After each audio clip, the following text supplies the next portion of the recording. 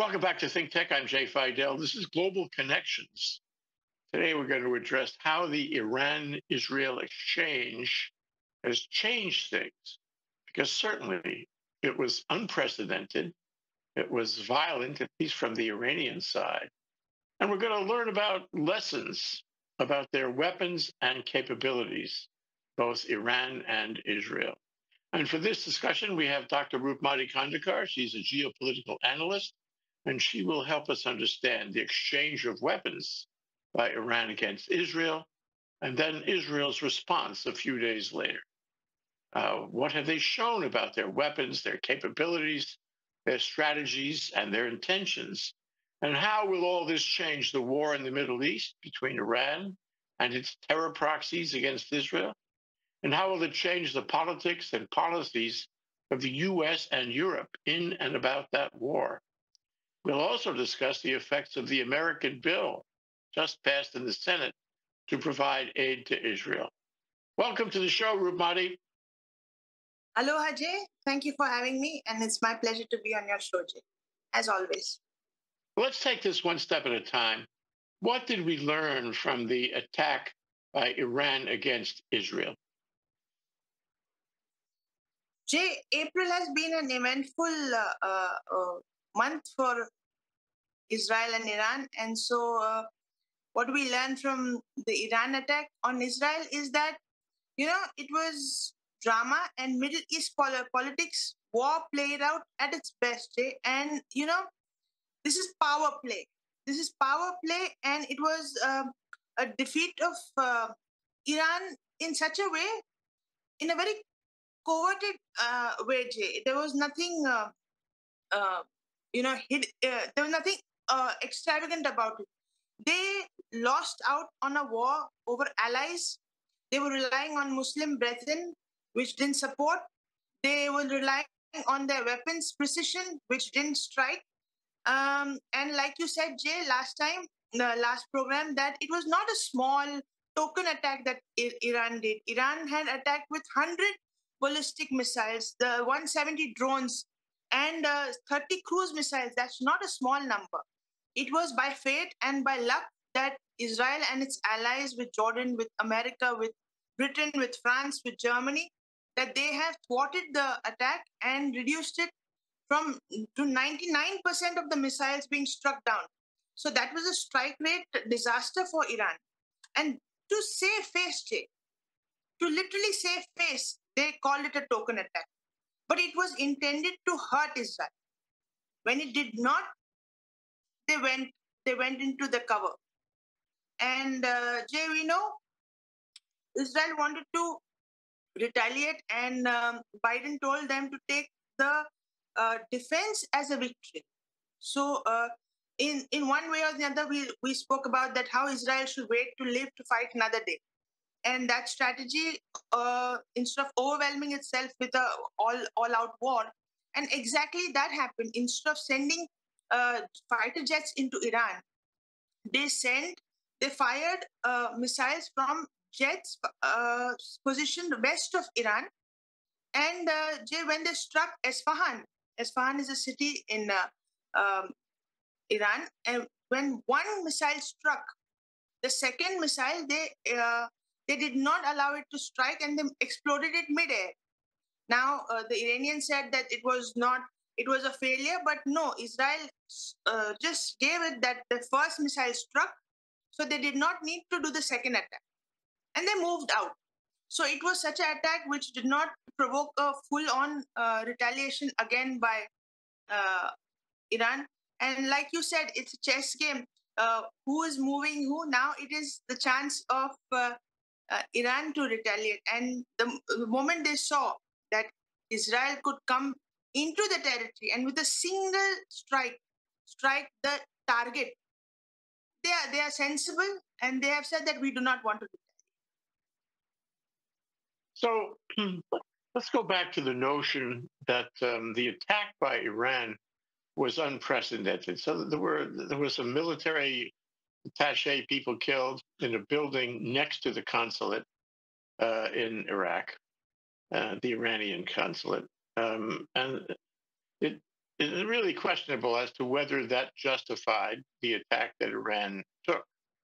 And it could be that the assassination of Soleiman by Israel a couple of years ago was part of the historical context of this.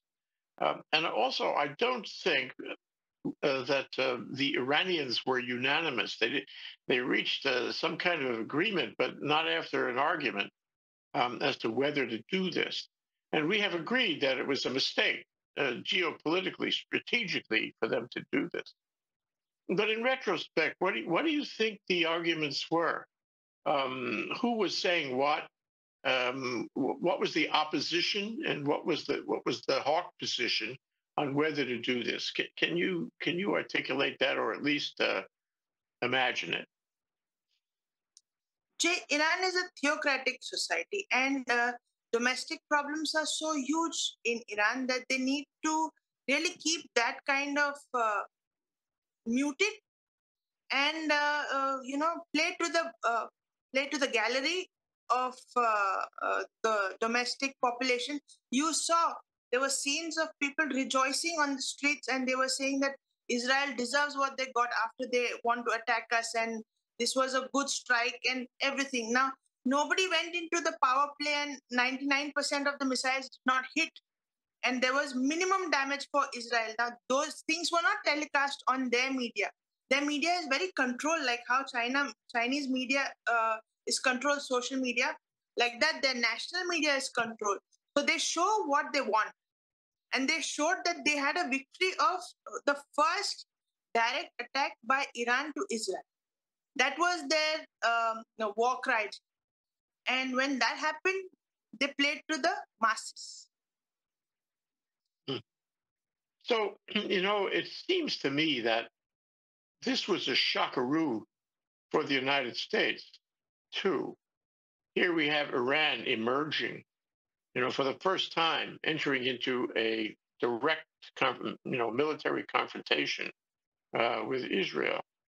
And I wonder if you think there's a linkage between the turnabout that Mike Johnson did and the fact that the Senate, with the help of Democrats, did pass the aid bill. Because one thing is clear, that you can't keep on running the Iron Dome without replenishing the missiles that are in the Iron Dome. And if Israel, needs to replenish those missiles, it takes a lot of money. They're expensive. So, query, do you think there's a linkage between what happened in terms of the Iranian attack on Israel and what happened in Congress? Yeah, Jay. See, the Iranian strike, which was of those 300 plus missiles, the Israeli defense for it cost about $1 billion. $1 billion. Now, Israel's economy, as we know, it's a war zone, and it's not in that kind of robust growth rate like we know it. And now the aid package that is passed, that is for around 26.38 billion, which includes 9 billion for humanitarian aid. Out of that, Jay, 5.2 billion is for replenishing the military equipment of Israel, the rocket system and the Iron Dome, everything. It's for that, clearly. 3.5 is to buy more advanced weaponry. 4.4 is for suppliers for Israel, and 9.2 is for humanitarian aid. So this is kind of the rough breakup of the aid package that was announced. And Jay, America has been a very strong ally of Israel and provided total of around over $500 billion. So that's the kind of closeness that America and Israel have. There's a notion known as QMA, the qualitative maintenance of Israel, that America is responsible for keeping Israel in such a way that they can defend themselves from any provoked attack from a single enemy or a coalition of enemies. So it's, they have thought about, there's foresight involved in America-Israel relationship. And this foresight, Jay, is the engine behind this kind of funding and the bills that are passed. You think that the delay in Congress would have been longer had Iran not attacked Israel? Definitely, Jay, definitely, definitely. See, when we were speaking about this incident a couple of weeks back, there was so much anticipation in us that what would happen. Now, there's a huge country in size which has threatened to wipe Israel off the map. So this is not a small country. Like you always said, that it was not a token attack. They had come out to destroy Israel, but they did not succeed. That is their failure. That is their failure of attack. But and they had come in with the power. So it was America realized this as we did, as the normal citizens did, that uh, this attack of Iran on Israel will be very, very, uh, what do you say, damaging if US doesn't help. And you see the rhetoric that was leading up to it, the Schumer episode, Biden talking of come to Jesus point, all that was showing that there is distance in Israel and US relationship. And Iran is such an adversary, or any adversary for that matter. They strike when the iron is hot. They thought there is a draw in the US Israel relations. So let's take advantage of this and strike. But Mm. this is a long standing, I mean, the bond is not breakable. Simple as that. So, looking back at Iran for a moment, yes, we saw crowds who supported and cheered, the attack on Israel in the streets of Tehran. But we know that in a theocracy or an autocracy, those crowds are likely to be fictitious. That's not really a sampling of the public opinion in the country. So Mm. there's two questions I want to ask you. One, what have we learned about the sophistication of the weapons? I mean, they do make that special what is it called, Sheehan weapon, the drones. They make that and they export that. They export that to Russia and God knows where else. And they have missiles from some source. Maybe they get them from North Korea.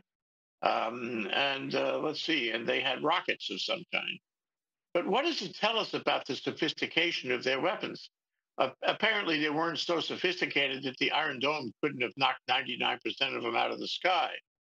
But what do we know now about their arsenal? Jay, they do have, their strike capability is almost at par with Israel. But the airstrike capability of Israel is several notches higher than uh, Iran. The standing army stands to be equal. The tanks, the soldiers, the but the jets and the aircraft is on Israel's advantage more than Iran. And that actually in modern combat, that is what matters. Your airstrike capability has to be very sharp. And Jay, one big point of contention is that Israel has precision attack ammunition, which has got, the strike rate is far better than what Iran has.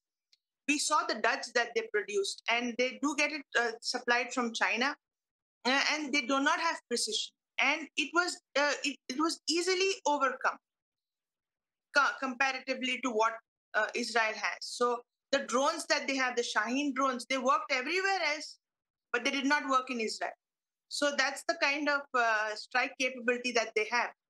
And uh, Jay, these people have standing armies, but the distance, the proximity is not so much that they can come into direct combat with each other. That's what. You alluded to the unrest that we have seen, even at distance in Iran. There was that young woman, Amin was her name, who was killed in police custody because she was not wearing a veil. And that really excited people. And so you could see there were fractures in the society in Iran. And then, Iran, in many ways, is kind of like a Western country. I mean, it may be a theocracy in terms of the way the government controls things. But the people in Iran, if you met them, they're kind of Western in their own way. And so, query, is it being fractured? Did this attack on Israel undermine the ability of the theocracy to control the people? Or is the control so perfect that the people would not oppose them? Jay, the theocracy of Iran is very, very strongly built. They use religion as a suppressing force. They use, conversions. One, it's Islam. Islam conquered Iran by sword. So, you don't have the freedom of religion as much as any religion has to cover their head up. You have seen, Christian Amanpur also covering the head, reporters walking in, covering. You walk into, any lady walks into Iran, they have to cover their head. So that's the kind of pressure that they have. And domestically, see, when Iran was in a recession, there was a growing dissatisfaction amongst the domestic population against the ruling mullahs or ruling religious leaders. But as soon as there has been, these Shaheen drones and the oil and gas that they pumped into the international system, they got money. Now, these theocratic leaders, when they have money power, they can suppress any domestic revolution. And this was just a revolution on the issue of hijab. Hijab is the scarf that they cover. So they could easily, they have these moral policing, and they have Hezbollah cadets who come and enforce the Iranian religious leaders' mindsets onto the people. There's not much of freedom. Privately, they must be very Western in their mind. Privately, they must be having a very wonderful personality. But the country presents a very hardliner image, very hard line.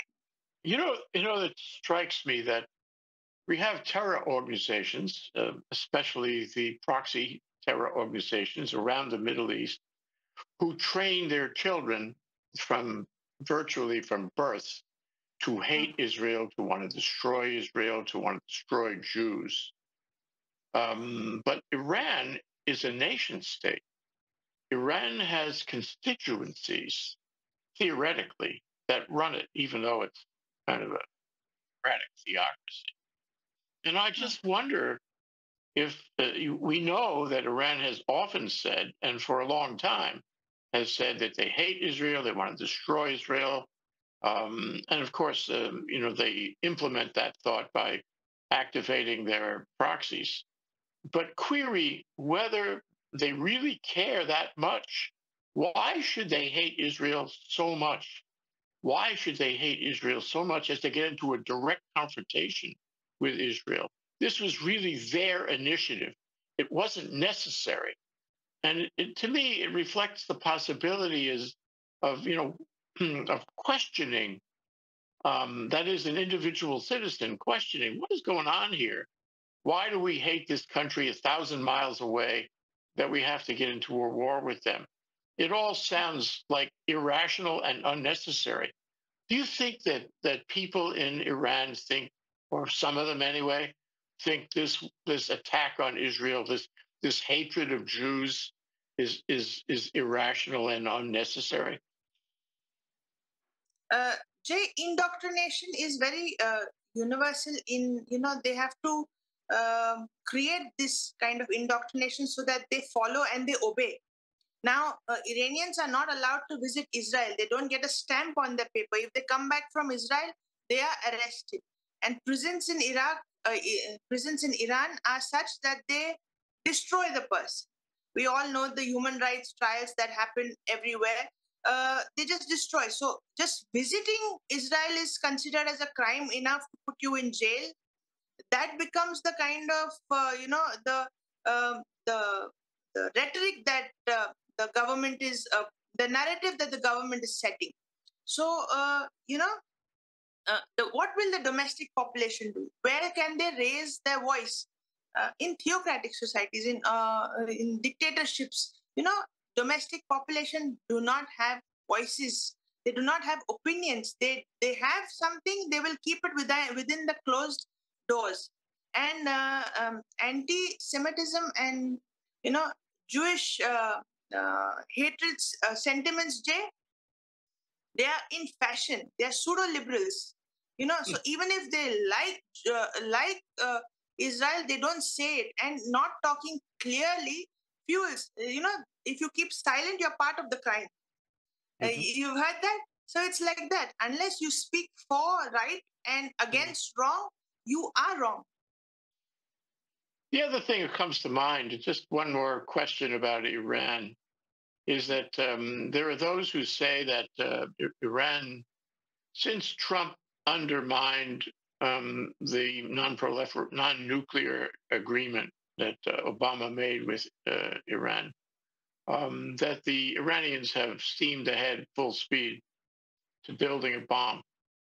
And we really haven't been able to stop them. And for that matter, I don't think Israel has done very much to stop them. So here we are. And some strategists say that they're 6 months away or less than having a nuclear weapon. Do you think that this attack on Israel tells us anything about their progress or their intention of using a nuclear weapon against their one sworn, like perpetual enemy in the region, namely Israel? Jay, when they started making this nuclear weapon, they declared it that they wanted to use it to wipe Israel off the map. So their entire intention was not for self-defense or as a deterrent against somebody else's nuclear weapons. It was intended towards Israel to wipe it off the map, as clear as that. So that state, everybody's got nuclear weapons. Most of the states have nuclear weapons as deterrents. For entire Cold War was on deterrence of US and USSR. So everybody has, but logical reasons to keep your nuclear weapons. But when you're creating a nuclear weapon to wipe a sovereign democratic country off the map, that raised an alarm, and everybody decided no, Iran cannot have a nuclear weapon. If Iran had to develop a nuclear weapon for its self-defense or for peaceful purposes, it was a different thing. But they are a single step away, Jay. They are just a single step away from uranium enrichment and getting that nuclear weapon. So we have to really be careful because, and I hope it's a dud. Just fingers crossed, whenever or whatever happens, it's a dud like those 300 plus missiles were. That would also turn out to be a dud. It's that way. Well, one other thing that strikes me, about the bomb is, gee whiz, that would really blow up the whole area, the region, because there would be, consequences for Iran to do that. And the United States would be drawn in. Europe would be drawn in. It would be a nuclear holocaust. And that word is appropriate when you're trying to blow up Israel. And Israel arguably has the bomb too. And so they wouldn't be tossing missiles and rockets around. They'd be tossing nuclear missiles around. Yes. And so how close are we to that? Would Iran ever do that? Does this attack on Israel tell us about Iran's intentions to follow through on these threats? Yes, Jay. Escalation is possible within a matter of moments. And Jay, we have seen that Iraq and Iran indulged in a mad war which lasted several years. They resulted in combat. They were just fighting each other like without any end in sight. So they have that kind of patience with war.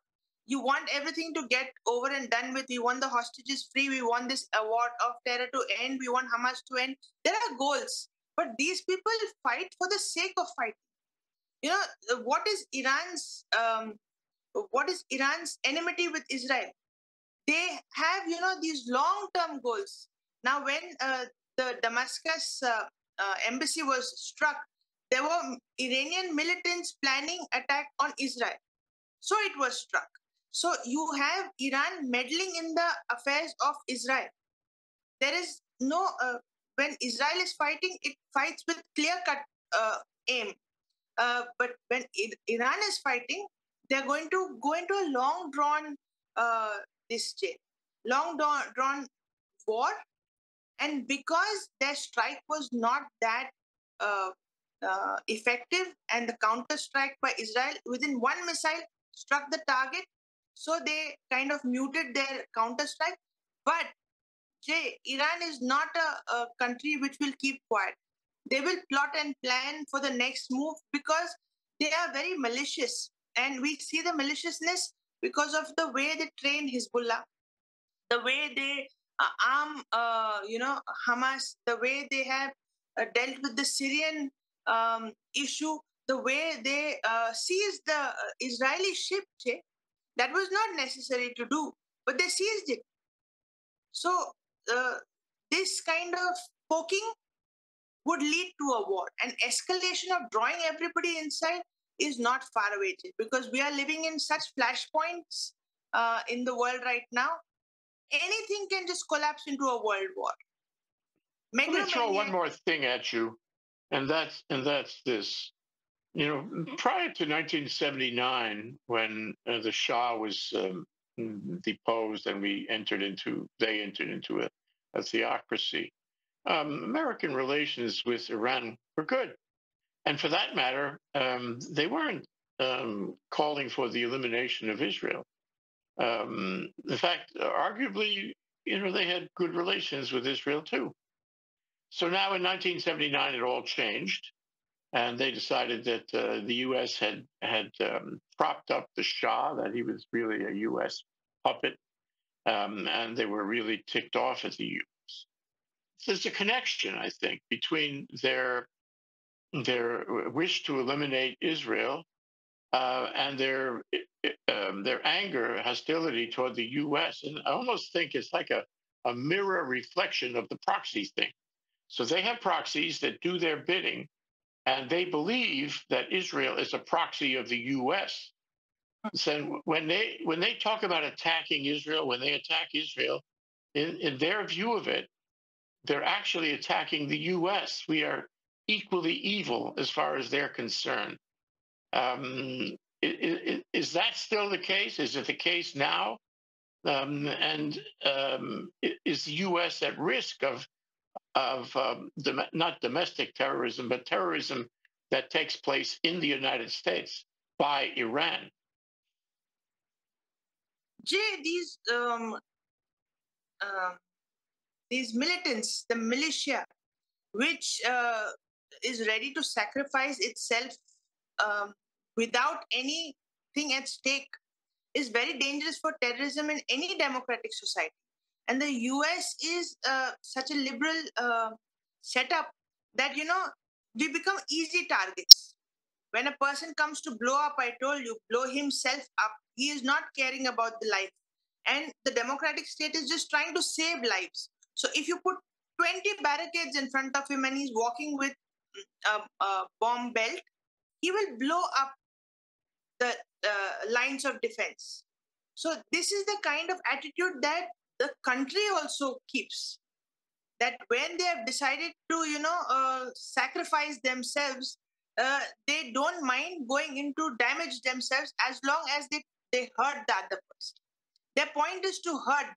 Now, when Hamas came into for the terror attack on October 7th, they know they cannot fight the Israel defense force or the government. They just wanted to hurt Israel. That is the intention of these militants. The hurting, and hurting where it will last a long time or hurt very painfully, is the entire intention. As a country, as an individual, with a terrorist mind. Obama had called these few states as the rogue states. So that stands true till now, because they are the ones who are funding, they are the ones who are propagating these activities, they are the ones who are attacking. Now, Israel did not attack the Iranian territory initially.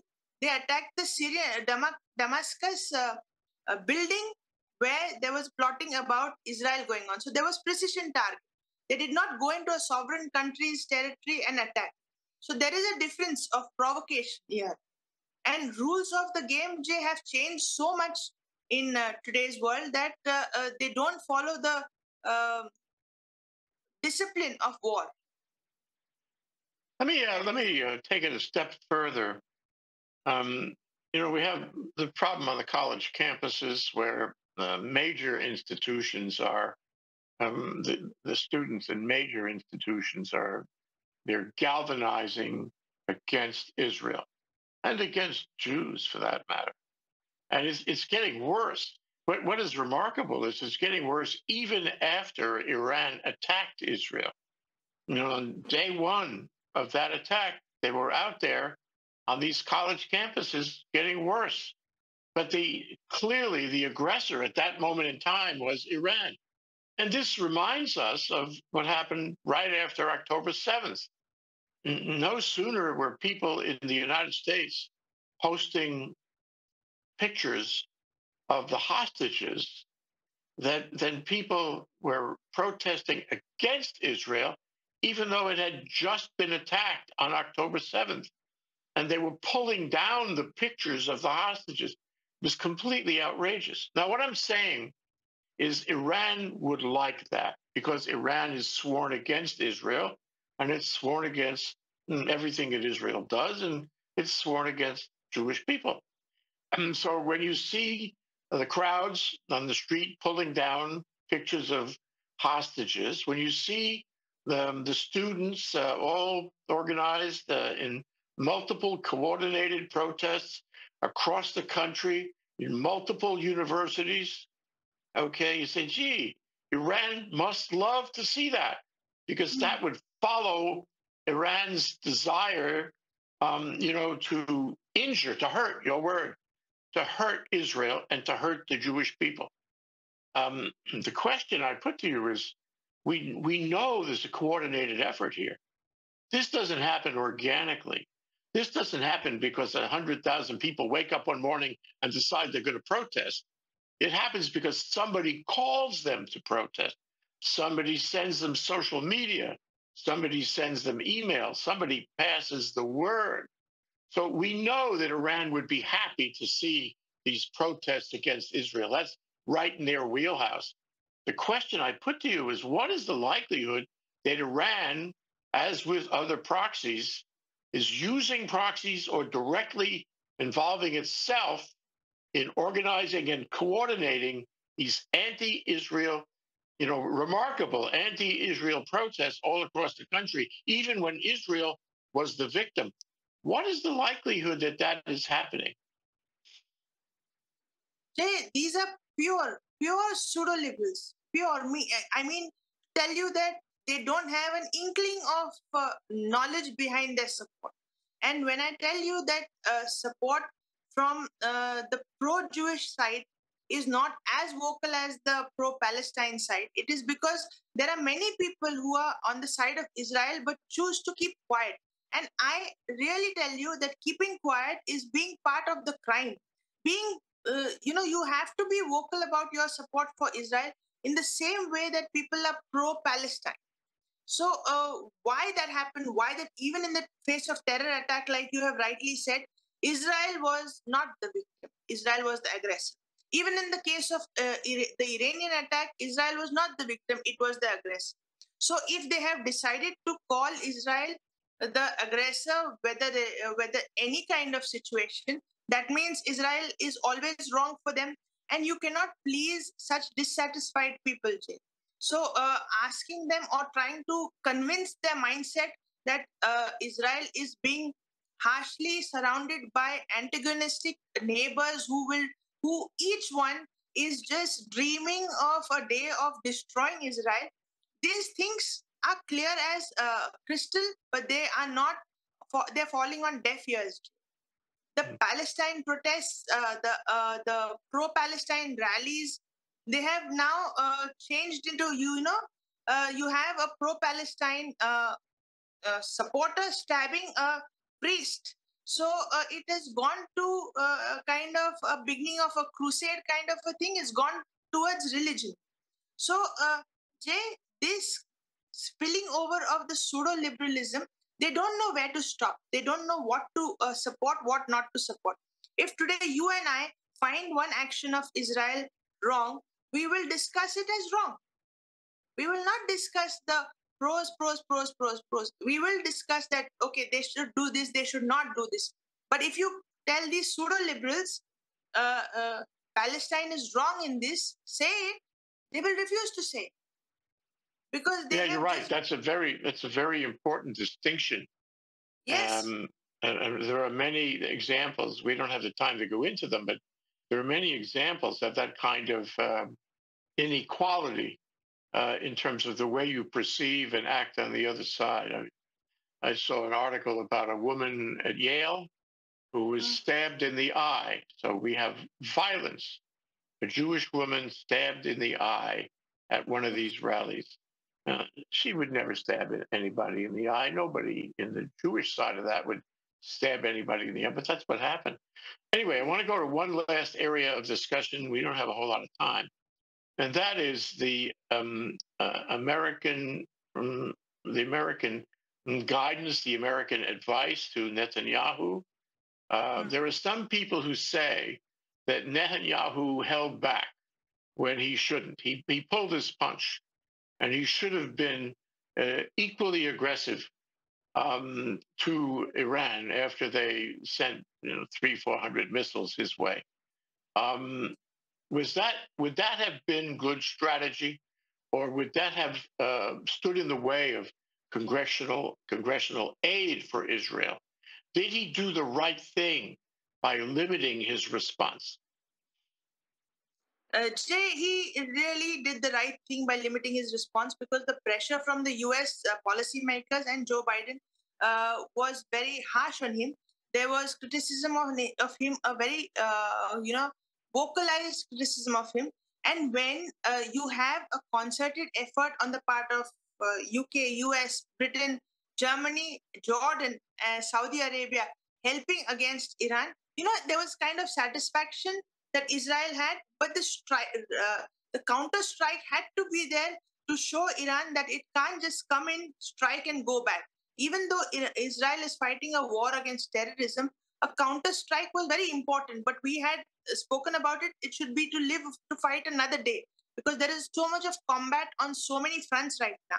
So Israel has just launched from fighter jets 2 missiles, one which hit the target in Esfahan directly, the facility, that the military facility in Esfahan, and the second one they blew it up just because the first one already struck.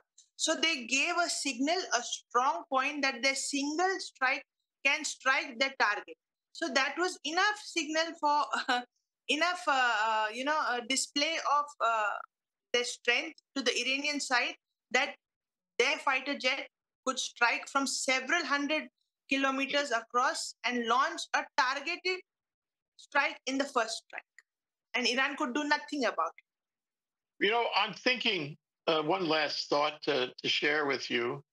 I'm thinking we agreed before we started the show today that um, that Iran, that Israel would not make a second strike now in this exchange with Iran. And it is also seems like it's unlikely that Iran would respond to Israel's response. So things are quiet for the moment. Um, so I guess the question is, what is Iran going to do now? Because the ball is in its court. Maybe it's always been in Iran's court, with the proxies and October 7th. It's always been, the one who creates the tumult. But query, where is this going now? will Iran fall back on the proxies again and activate them all the more? There are some suggestions that is their strategy right now, that they're not going to engage in direct conflict with Israel. They're going to just go back to the way it was and maybe foment more unrest with the proxies. Or is this direct exchange thing part of the landscape now? We know that that each one of those parties has fired weaponry into the other, and maybe that's a sort of its own kind of escalation. So will that happen again? What do you see in the short term and the intermediate term on this? You're so right about this, that the direct combat will be rested for some time, because Iran saw the kind of response that it got. There were 6 big allies who came to defend Israel. Iran went into this thinking that Israel had fallen alone. So that was their mindset. And when they saw, Jordan out of all the countries, giving them and Saudi Arabia giving them the refueling facilities. These are countries who are concentrating on the economic growth rather than, religious brotherhood. So they want to be, Saudi Arabia fights for regional supremacy. And Iran, by engaging in a combat with Israel, will risk its ambitions of becoming a regional power. It was a cash-strapped nation, and now it's got the money. They don't want to waste it in war. They want to make the theocratic military setup more stronger to suppress their domestic population, which is very pro-Western civilization. So they have another agenda domestically. So using that same money to indulge in a combat with Israel. See, now Israel is being provided funding from the US. Iran does not have that kind of facility of having a very strong ally. And Jay, to keep that kind of mentality of a war going in, I think throughout the history, they have just been in war, mostly. So again, engaging into a war with Israel, they will not risk that. And on the front of strengthening these proxies, they are pros at it. Hezbollah thrives on Iran. Shia Sunni gone to the dustbin, and this is just hit Israel, hit Israel, hit Israel all the time. And they feel that is better for them. That is a better option for them. Yeah, well, including hit Israel elsewhere through other proxies, even in this country. So the one thing I get out of this conversation is that things are different now. This direct exchange made things different, and one of the effects of that seems to me is that Iran has come out. If you were not sure of the level of control they exercise over the proxies, you're more sure of that now. And if you're not sure about how much they hate Israel and the Jews, you're more sure of that now. And if you wondered whether they were truly, really a rogue state, a theocratic rogue state, you're pretty sure that they are. So I think they came out of this, if you look at it the way the world perceives it, especially Europe and maybe other places too, and the Congress, they got a black eye. They have come out of this with a black eye. And our original point was they made a mistake here, not realizing what kind of a black eye they would have. Anyway, great discussion. Roopmati, thank you very much for joining me on this. We've been talking about how the Iran-Israel exchange has changed things, and we agree that it has, maybe in ways we don't yet understand, but we know those ways are profound, and we know there are lessons that have been learned and will be learned and are to be learned about their weapons, their capabilities, and their intentions. Thank you so much, Roopmati. I hope to see you again soon. Thank you very much, Jay. Aloha. Hope to be back very fast. Aloha.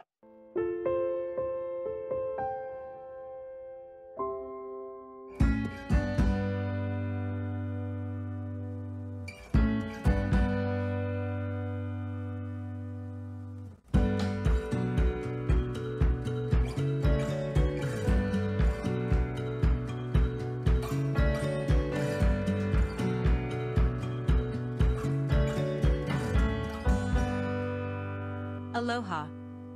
We want to announce that ThinkTech Hawaii is moving into a new phase and will not be producing regular talk shows after April 30th. We will retain our website and YouTube channel and will accept new content on an ad hoc basis.